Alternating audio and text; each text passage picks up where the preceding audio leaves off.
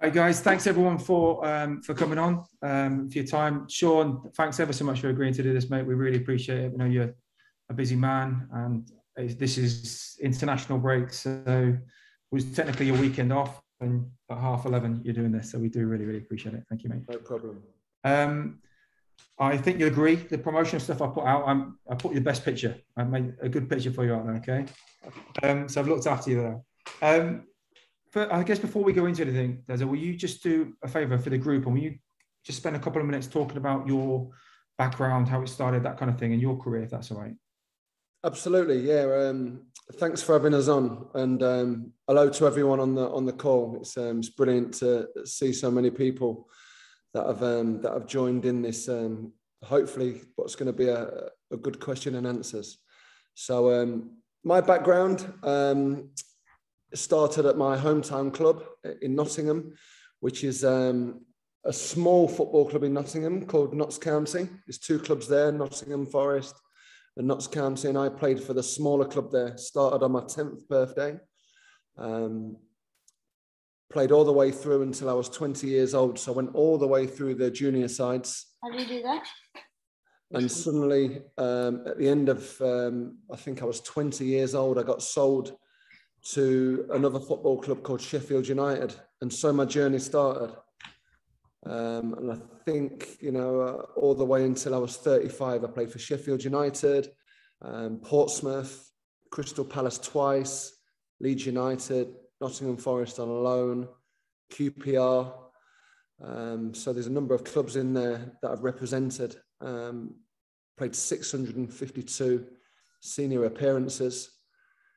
And of course, at the end of my playing contract, when it all came to an end, finished when I was 35 and suddenly ended up back in Nottingham as a 35-year-old manager, managing my hometown club in what is now, what was then Football League One. And unfortunately, since them days, the football club's fallen out of the football pyramid into the conference. But it was my hometown club, and it was one that I spent 10 years there as a young player. So I suppose that's a brief kind of overview of my young career.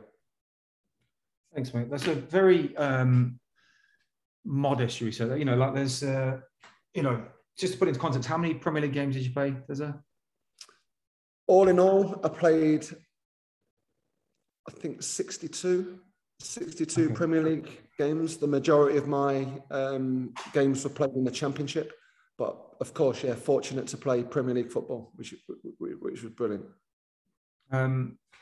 Okay, so I guess the most people on this call, some of the regular kind of questions are, were you always going to be a footballer? Were you always going to be a soccer player? Were you always the talented kid, or what was your journey? Any different? Well, yeah, of course, like everyone, you have a dream, don't you? I can't remember a time when I didn't have a ball at my feet. My parents will say that I was born with a ball, just like you guys are, I'm sure, over in the States. It's it was a dream for me. It was a dream that became a wonderful reality. I remember actually a careers conversation I had, and it was my careers teacher saying, "So Shaun, what are you going to be?"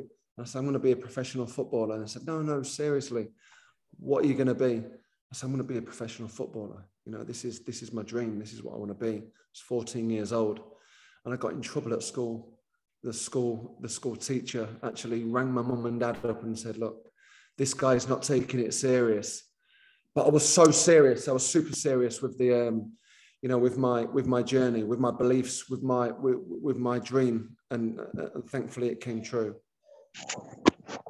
Yeah, I think that's obviously a really valuable lesson for everyone there, because obviously everyone on this call's got aspirations of being a professional soccer player and playing to the highest level that they can. So it's good to hear, because obviously some people are, my story's a bit different, and we've been through that, but I wasn't like necessarily the best player. Some people obviously really were. So in terms of, were you the best player at school, for example? Or was it very much a case of you would just done, whatever you needed to do, you would have done? Well, at school, I probably was, I was probably one of the gifted players. There was a number of guys at my school who, loved football, and we had a good school team. I had a wonderful school teacher. He was absolutely brilliant, very supportive. And it was actually my school teacher who put me into Notts County. He knew one of the scouts there, and he asked one of the scouts to come and watch me for school. I was a 10-year-old playing, just starting off, just kicking a ball around and kind of wondering what this game was all about. And I was, I must have shown something to be invited into Notts County. But once I went into that football club, very quickly I realised that I was just one of many young players who had this dream and who had this level of ability, so to speak. And there was 20 young players there, and it was very, very difficult to kind of be one of the better ones, because there was some really, really good young footballers there.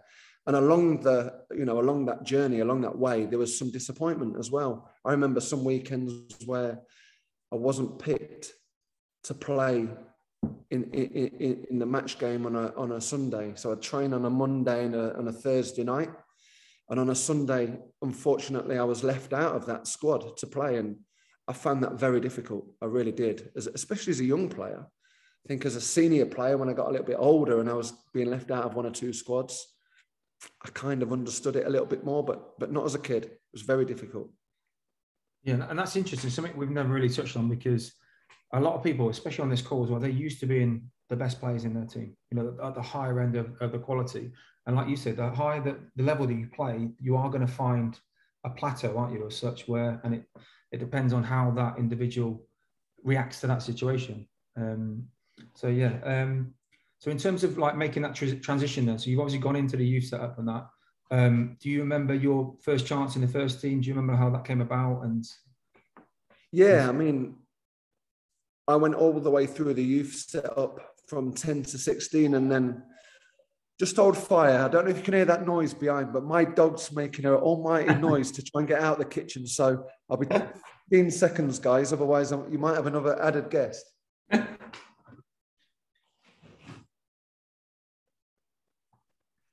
Here we are, back in the game. So, from 10 to 16, of course, you're on that journey. You're hoping and dreaming that at 16 years old, the club give you the contract, and my first contract did arrive at 16.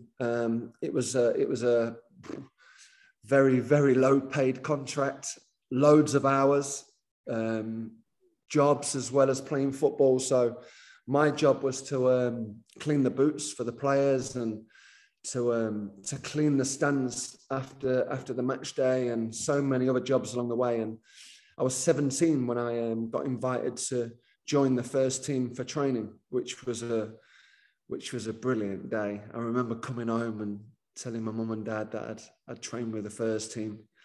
And my dad, who's a big Notts County fan, so he was a huge fan anyway. His son was playing for the first team or training for the first team.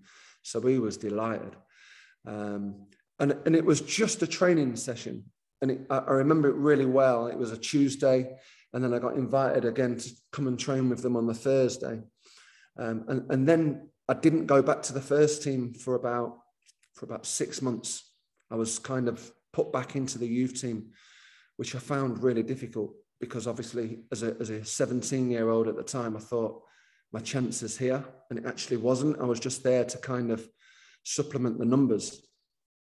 But fast forward 6 months, 7 months later, I eventually did make my first team debut as a second-year scholar at 18 years old. So it was a brilliant occasion. Tuesday night, not many fans there. I think probably 2,000, maybe 3,000 fans at Meadow Lane, which was the stadium.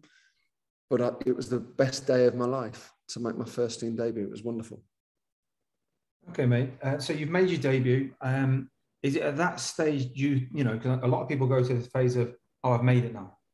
Did you go through a stage where you got into the first team and you had a negative effect in terms of because often you have to go back to the reserves then, and you can mentally be tough on that? Or do you think, well, this is the start and I've got to dig deep and kick on from here? Well, I found it to be a pivotal moment in my young career. My first team debut was something that I didn't want it to just come, stay, and never revisit it again. And my dad in particular, my biggest fan, but my harshest critic as well. You know, I remember coming home and my dad pulled the game apart, really scrutinised my performance. I didn't need the manager to tell me the good and the bad and the indifferent things of the performance.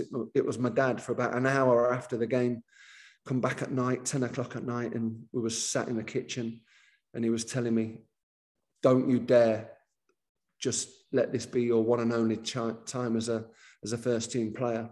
You know, he really put it on me to make sure that the next day that I was training, that my performance level and my attitude and application leading into that training session allowed me to then be invited for the next squad.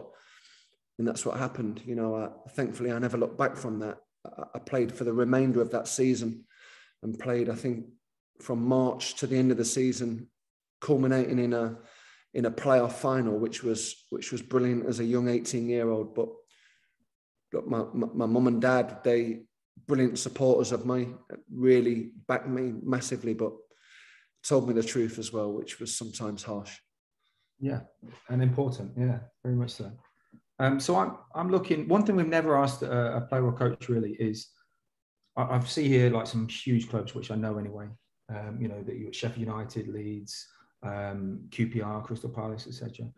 What do you want to tell everyone what it's like when you get a move? So when you get that first transfer, and I don't know what your cost was when you went to Sheffield United, but how could you just explain to everybody how that in the European market, what that because it's obviously very different to the just being traded over here. Do you know what I mean? So there's a lot of similarities, but a lot of differences as well.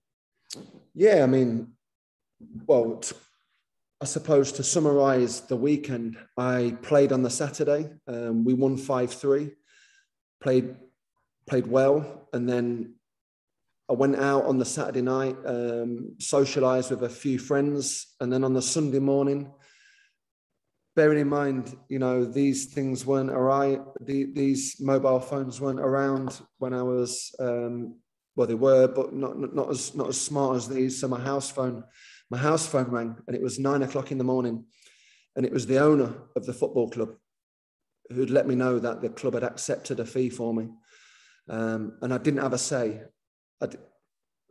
Did I want to go and play at a high level? Of course I did. I wanted to play as high as I possibly could. But I didn't really feel I was ready to leave home at that particular moment.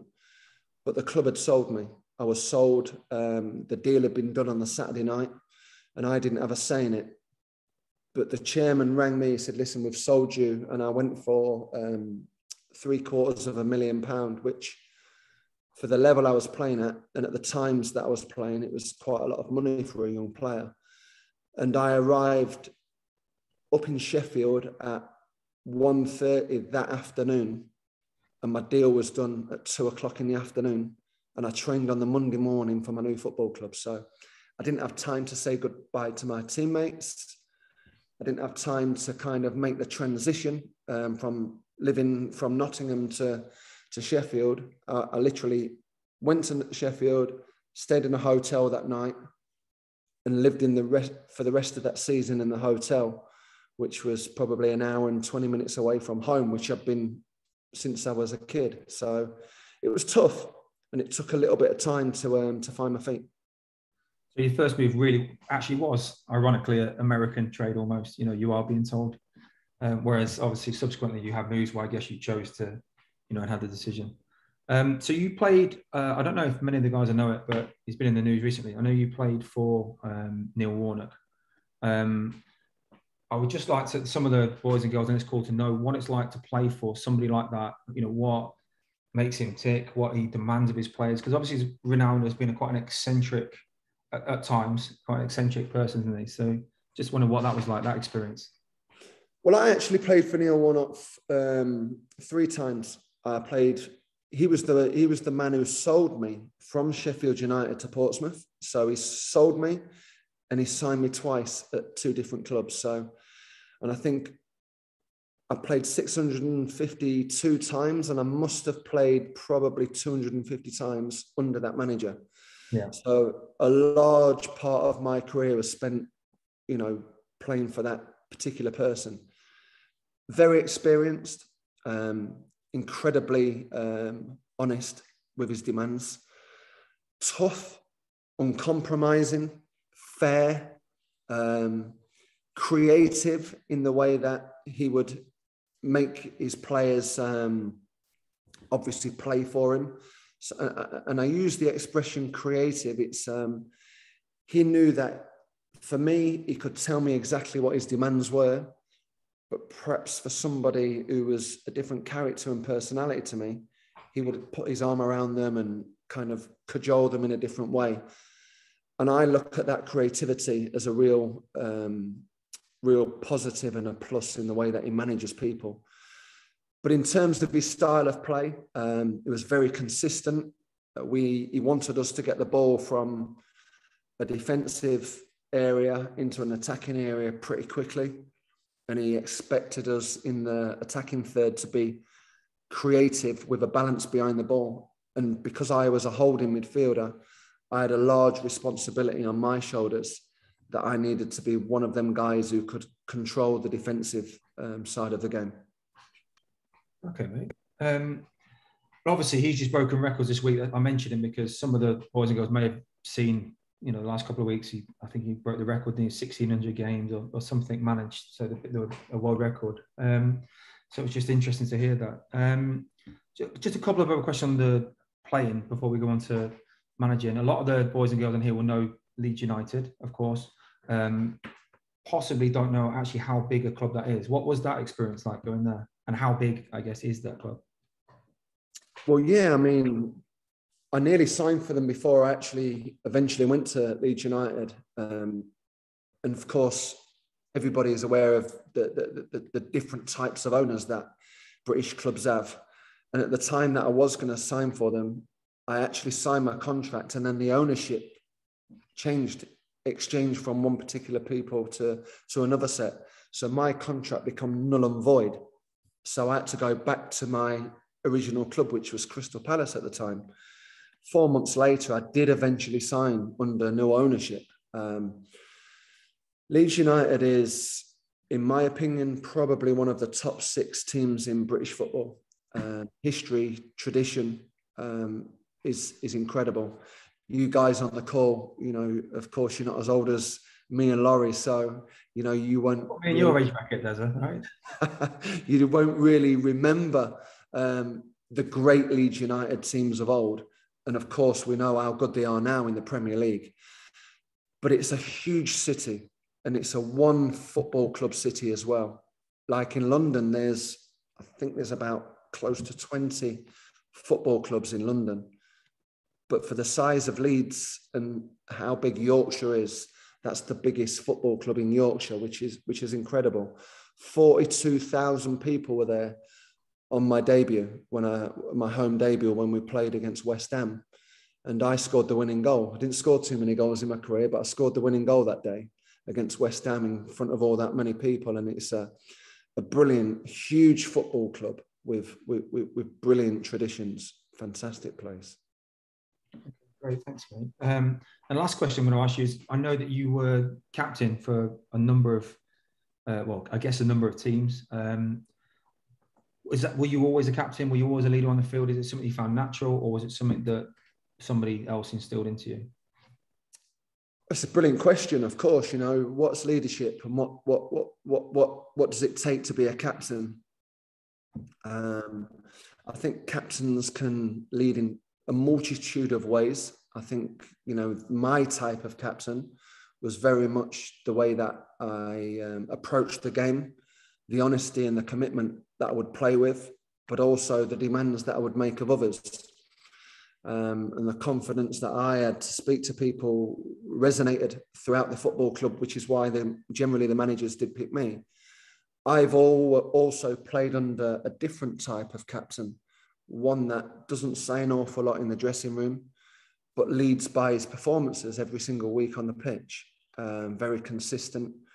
And I've even had a captain that's a complete maverick in a football club. A particular person, Adel Taarabt, who I played with at QPR, was the captain, very different to me, very different to some of the other captains, but he was the best player. So he got the armband.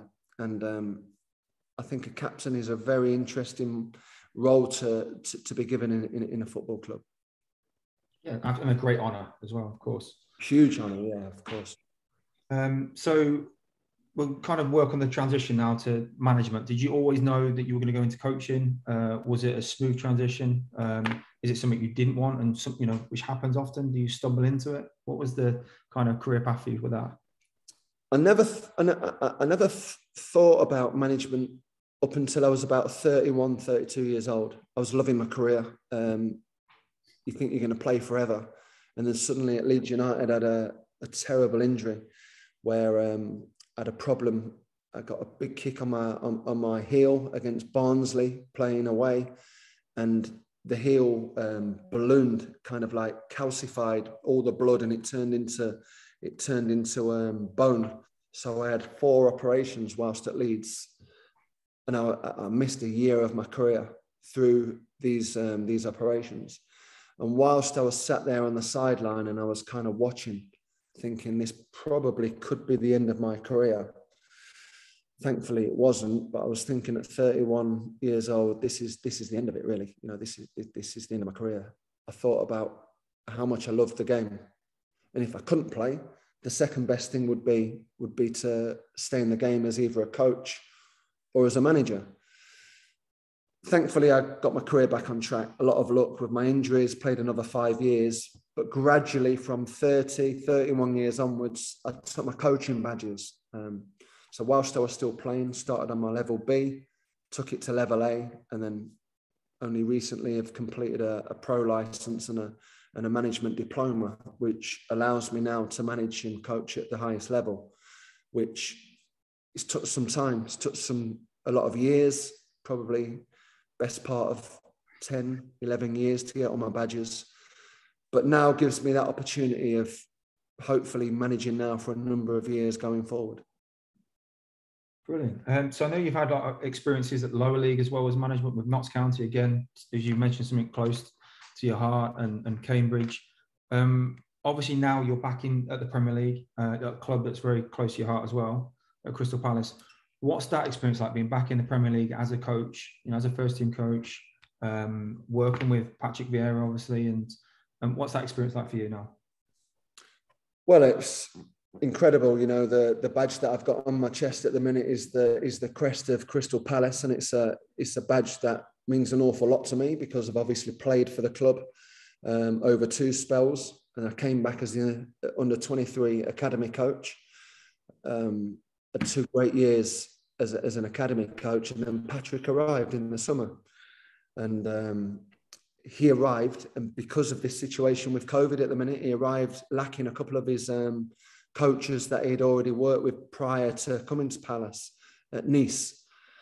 So I joined his team for pre-season, spent 6 weeks with him, and kind of he got to know me and I got to know him, and little bit of trust takes place, and you build relationships with these people, and Patrick's been brilliant for me, giving me a great opportunity.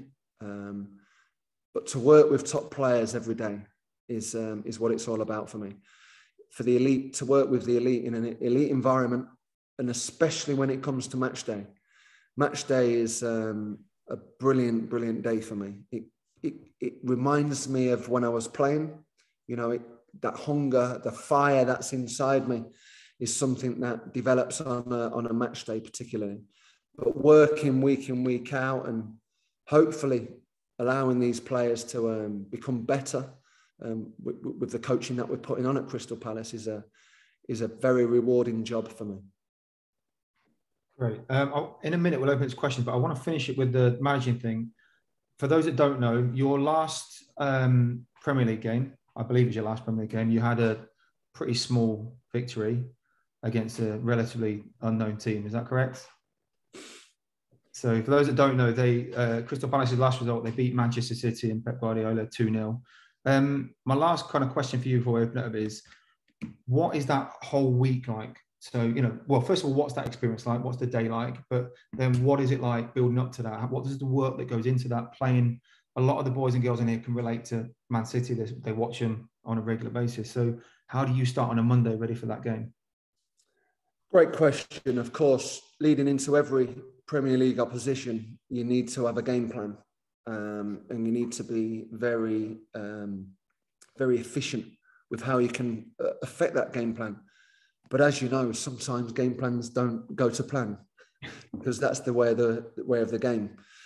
We led into Manchester City knowing that they were always going to be a team that probably took between 65 and 70% of possession and used it very efficiently, especially in the final third.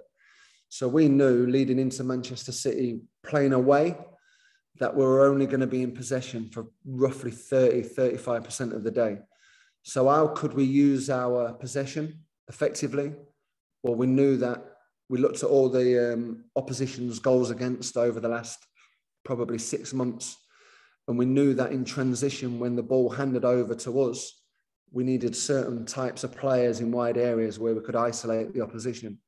Thankfully, that really worked for the 2 goals that we scored. It was in transition when we won the ball. But we also knew we had to defend really, really narrowly. So what we tried to do is we tried to narrow the pitch. And if we were going to give up any space, it was going to be on the outside of that narrow pitch. So all our units, we brought tighter, closer together. We brought our wide players really tight as well, craved it and congested the pitch, tried to play the pitch within a 60 by 40 yards with a little bit of luck, some good refereeing decisions as well. We managed to get the win, and it was a remarkable feeling, fantastic. Pep wasn't happy, by the way, but so yeah, I guess that's the last part of that question. What what was he like? What's he like as a character? Because I guess that's the first time you come up with him against him as a coach, possibly. What was that day like for you? You know, when you see Pep, is it, I'm not saying you get starstruck, but we all would look and think that's Pep Guardiola. How was that for you?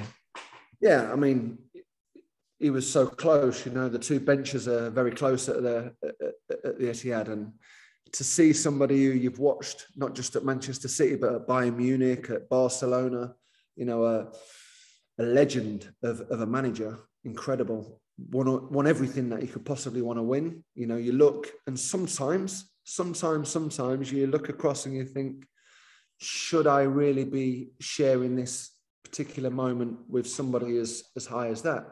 But then you've got to back yourself.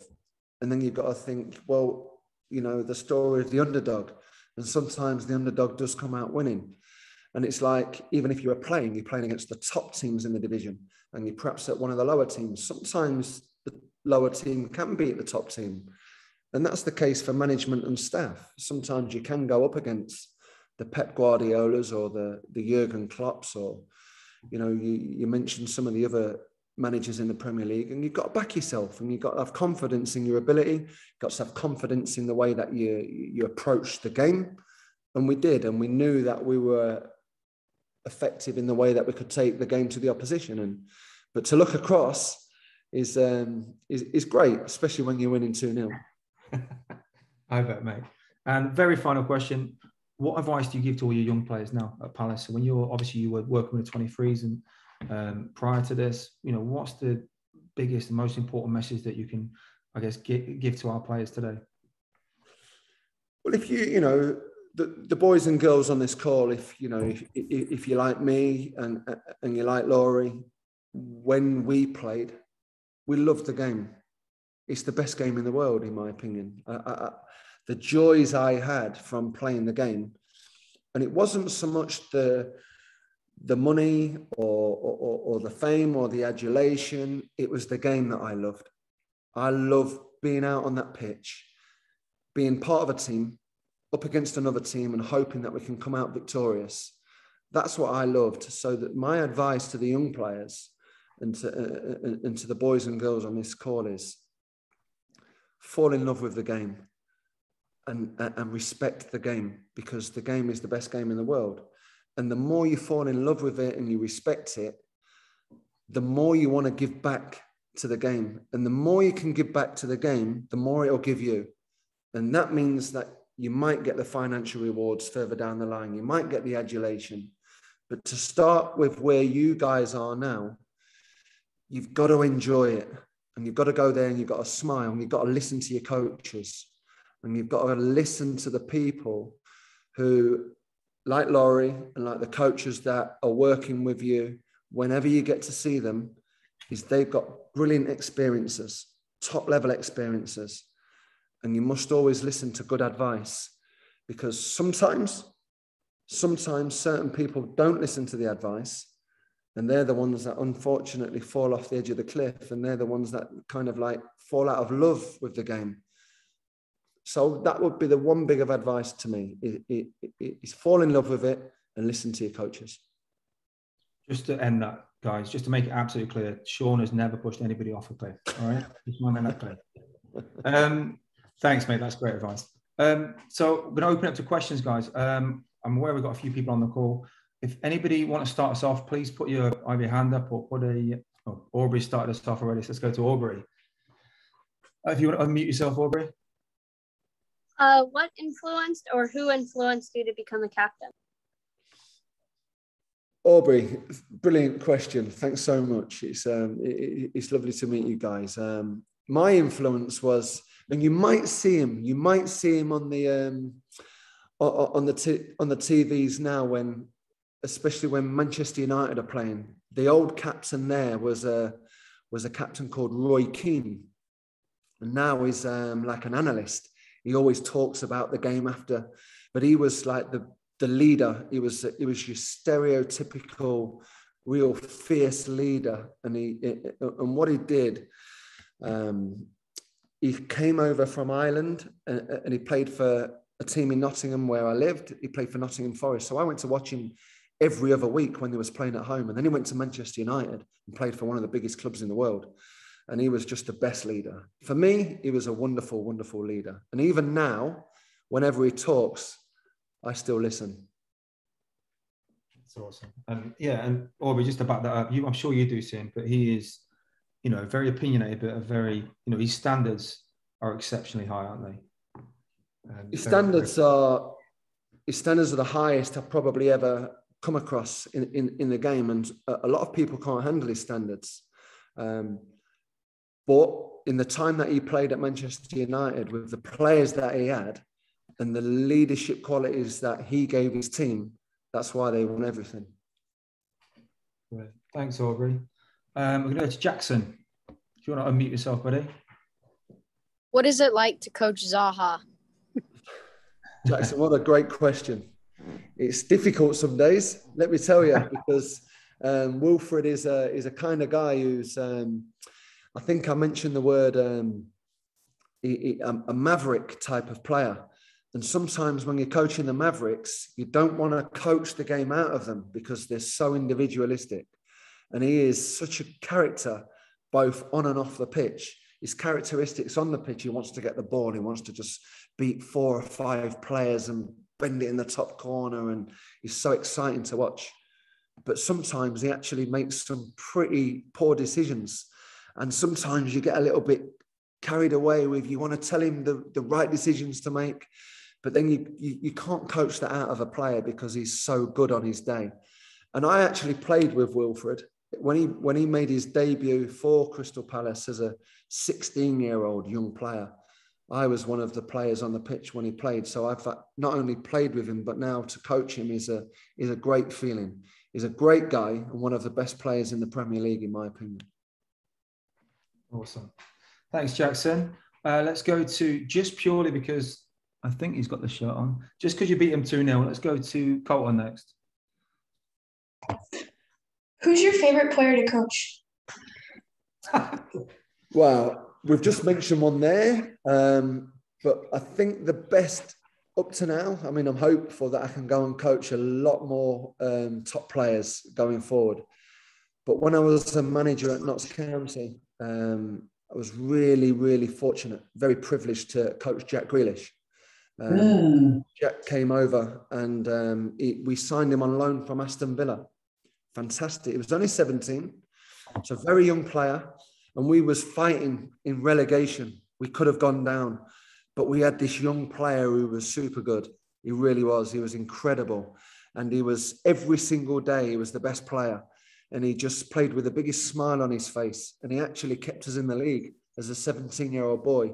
So I would say Jack Grealish is the best young player that I've coached. And when we played Manchester City 2 weeks ago, I spoke to him before and after the game. He was a lot happier before than he was after, but it was still good to see him. I bet it was. Thanks, Colin. Max. Hi. So, what did you eat before a game? What a good question, Max. What a great question. Because as you'll know, diet's so important for any athlete, whether that's football or any sport across the board. Your body's like a supercar. It's like a race car, and you've got to be careful what you put in it. So if I'm a race car and I go and put diesel in a petrol, it's not going to work properly, is it? It's as simple as that. So when I was playing, I used to look after my body, drink loads and loads of water, probably about 3 to 4 liters a day. I would always have a drink of water at my hand. I've got one now, even habits now as a 43-year-old with the water next to me.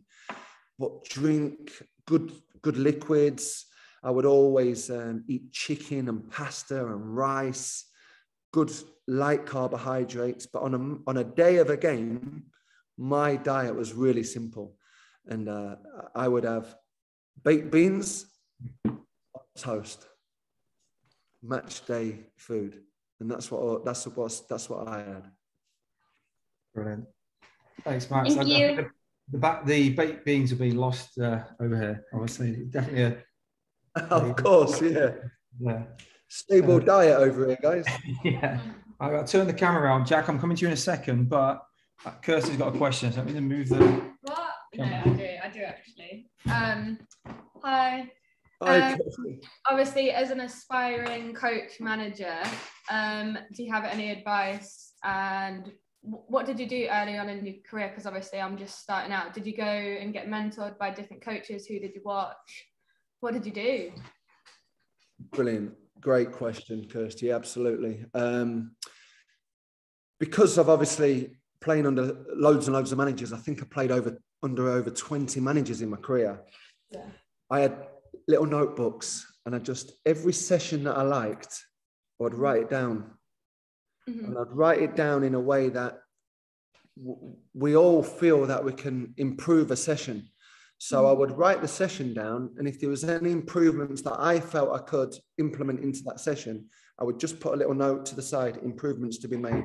Might make the dimensions bigger of where you're training, or I might add another kind of like a little bounce player in there to make it a little bit, the flow might be better, or I might, I probably thought, well, it was a great session, but it went on for too long, so I minimalized the minutes. So they were the kind of notes I was making as a player. Mm-hmm. And then when I started to really focus on management and coaching, I went to visit people, and I went to spend 2, 3, 4 days in their company, and not just what they'd done on the grass, but how they built relationships with people off it, mm-hmm. And everyone's different, aren't we? The way that you would speak to your players, it'll be different to the way that I would speak to mine. Yeah. And I'll learn something off you, and you'll learn something off me. And that's how the game works, really. It's just kind of like, go and ask loads of questions. Go and ask a different coach if you can spend the day with that particular coach, because I guarantee you're going to learn something. We all learn something every day. Yeah. Thank you. You're welcome. See you guys. Thanks, buddy. For the boys that don't know, we have Kirsty Lynette, was with Liverpool Ladies last season. So she's over working with the girls over the next 10 days. So a lot of you, if you haven't seen them today, we'll see them. We'll see her, sorry. I will add to that part. Shaun, for those that don't know, Shaun has I won't give the full address out, but Shaun has a place in Sarasota. So now that the travel is, or regularly frequents Sarasota at the very least. So when travel opens up and the season's over, I'm sure it'll be a conversation, but we'll get you out, Shaun, and come and see the guys in person. Jack, I know you had your hand up. You've been very patient. Hi. I was just wondering if you played the same position throughout your whole career. Jack, again, some great questions this evening. There really is. I mean, I am a midfielder. Well, I'm not a very good one now, so I'm an old midfielder. But when I played, I was a midfielder, a holding midfielder, played right defensive. So I was never really one who kind of went up the field and scored the goals. But I actually made my debut as a right back. And this is some opportunity. Opportunity comes at many moments in your career, and you've got to grab it with both hands. And even though I'd played as a midfielder all the way from 10 to 18, I made my debut as a right back in the Football League, and I played the first, I think, 25 games of my career as a right back. And that was something that I'd never trained there, but I needed to make my stake my way in the game. So midfield was taken. They were good players, senior players, but there was this one opening for me, and I needed to grab it. So it was right back for me. Thank you. Thanks, Jack. Good question. I think Ian was next. Do you want to unmute yourself, Ian? Yeah. So, what qualities do you look for in Premier League players? As a Premier League scout, what qualities do you look for? Well, each team will have a different profile of players. So let's take two teams, for example, okay? So we can go a team right at the top of the Premier League, Liverpool.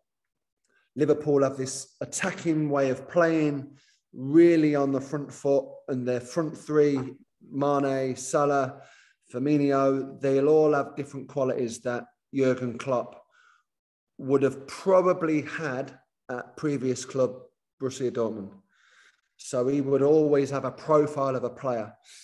And let's take a different team, say Norwich, for example, who have just come up from the Championship, who are struggling in the Premier League at this moment in time, but they would have a different type of recruitment. They would have young players coming through their academy, trying to make the grade as a Premier League footballer, and they will be looking at probably bouncing between the Premier League and the Championship over the next 3 or 4 years. So there's different types of profile players. My particular profile, in terms of the way that we work at Crystal Palace, we've now got a player profile where we've tried to lower the age. We've tried to increase goals in the starting 11. So now we're starting to score a few more goals than we did last year with a different manager. But the big thing for Crystal Palace is that we're developing our own players through the academy, and we've got to try and bring as many of them players through to the first team as we possibly can. Thanks, mate. Good question, Ian. Thank you. I'm going to Miguel, I'm coming to you in a second. I'm just going to ask a question because Dilo's battery is going. So he's asked, what about, let's work. I'm just breaking this down, sorry. Basically working out away from the game. So away from training, that kind of thing, in the gym, that kind of thing. Is that a big part of the game still? And, was it for you? Well, yeah, I mean, now Premier League footballers, or not just Premier League footballers, but professional footballers got great opportunities to be a physical specimen in terms of your size and your shape, the athleticism in terms of the way that you can move around a pitch. Sports science now is huge. It very much leads football clubs. So when I played 20 years ago, I probably went into the gym maybe 3, probably 4 times a week. The players now are in the gym before every session and after every session. And it's not just the old-fashioned weights and pull-up bars and all that. There's actual specific sessions for your position. So maybe a defender will work slightly different to a left winger or a right winger because of the way in which his body works or her body works. So there's many ways now of different programs where professional footballers but they'll be in the gym every single day. Thanks, mate. That's great. Tilio, I hope you got that before your phone went, buddy. Miguel, go for it, mate. Thank you. How you doing, Laurie? How you doing, Shaun? Mate. Hi, Miguel. My question is, what was the best team you ever played against, and your favorite memory playing against the team in your whole career? Well, I think for me, the moments playing in the Premier League against the top teams were the best ones. So I played for QPR in the Premier League. We stayed up in the first game. We stayed up in the first season. Unfortunately, we got relegated out of the Premier League in the second season.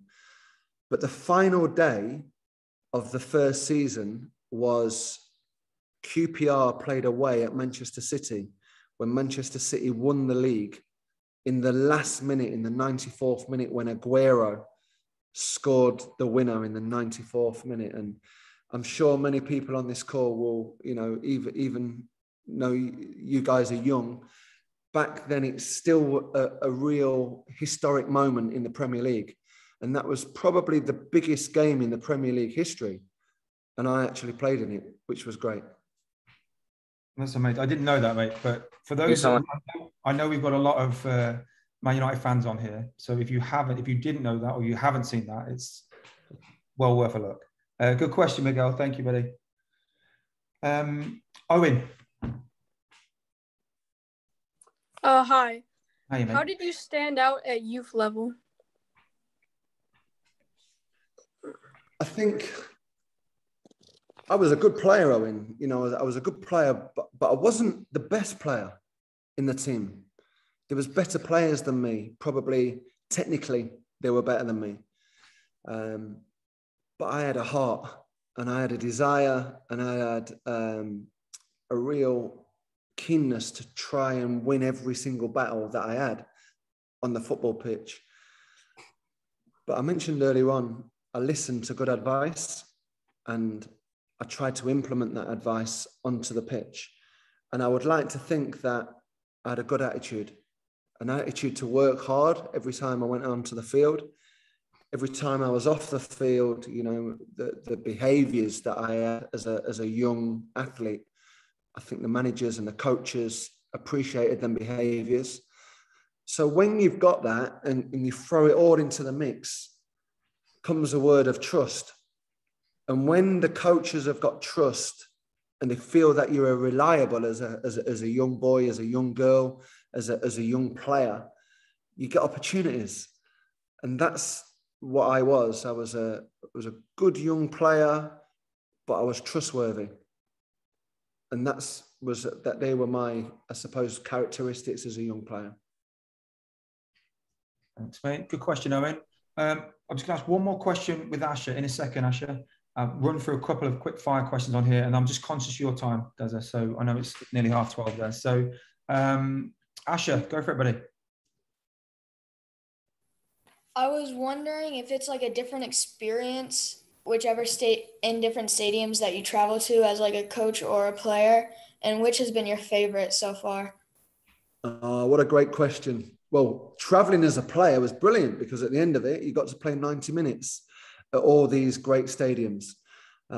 So to play at Old Trafford, Manchester United, the Etihad for Manchester City, but one particular stadium that I absolutely loved playing at was Liverpool.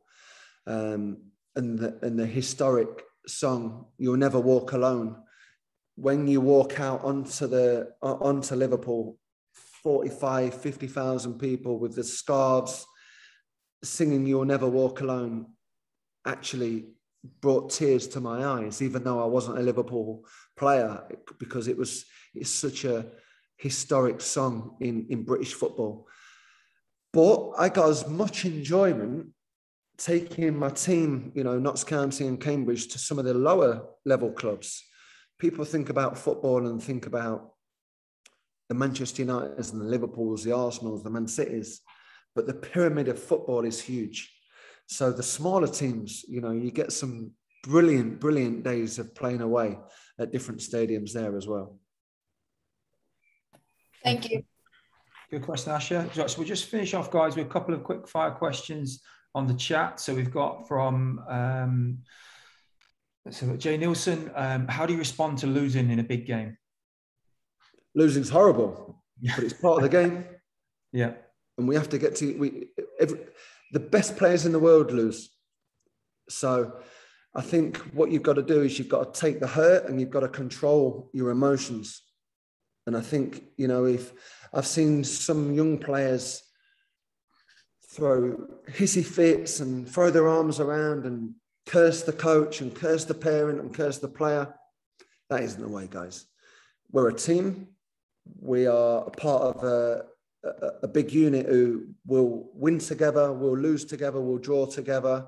But ultimately, we are a team. And the team is the most important part of being involved in football for me.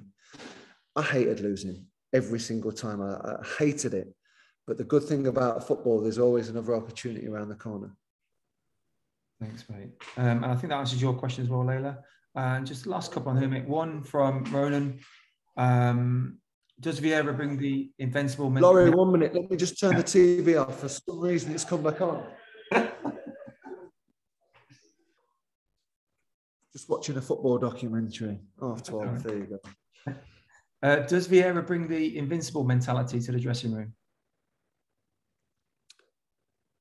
Oh, well, that's why he's here. I mean, he's at Crystal Palace for them types of characteristics, for them values. He does. Interesting. When we beat Manchester City the other week, in past years, I've been told when Crystal Palace went and beat the bigger clubs, it was such a joyous occasion. Everyone's really happy and kind of thinking, oh, we can't believe this. But the first thing he said when he got everybody in the dressing room afterwards, we've got to make sure that we win our next game. So it was kind of like bringing everyone back down to earth again. And he didn't want them to get too carried away with the result, because he was used to winning, wasn't he? You know, the invincible of 38 unbeaten throughout that season. I'm not too sure that will ever be seen again in the Premier League. But he's got them values and he's got them that characteristic of making sure all our players are level, and it keeps you on that level, which is a real high level, by the way. Brilliant. Thanks, mate. And the last question we have is from Todd. I'm just going to add a little bit, combine two questions. How many hours do you spend or do players spend studying compared to how much they practice with a ball? And is it different for different positions? And adding to that is, what is the importance of rest compared to just training? Well, we can't spend 24 hours a day on a pitch, can we? Because, you know, we'll be shattered. You know, we'll run out of energy and it'll be a nightmare the next day. So you've got to be very careful how many hours you spend. I think we probably spend 2 hours a day just on the grass. But that's not to say that you can't continue to learn. So I think in our football club, we must have over 10, maybe 12 analysts. So they'll all be, some will work on the big picture, which is the next opponent, the next game, and some will work individual. So we'll have analysts for defenders, midfielders, attackers. We work with our players and we break the game down, and we speak to the analyst, and we have loads and loads of video conversations, mainly in the afternoon. And when we work together as a group, either in our units or in our individual work, we can probably spend maybe 2 hours a day as well, trying to get better from the analyst. Thanks, mate. I think that's it from us, guys. Honestly, thanks. We appreciate it. It's 12:30 in the morning there. We really do appreciate it. We'll hopefully get you out next time you're over here in the summer. We'll get you out to do some sessions and meet the guys in person. But thanks for the questions, guys. Thanks for your time, Deza. Brilliant, guys. Take care. Thank you, guys. Bye. Thank you. Thank you. Bye.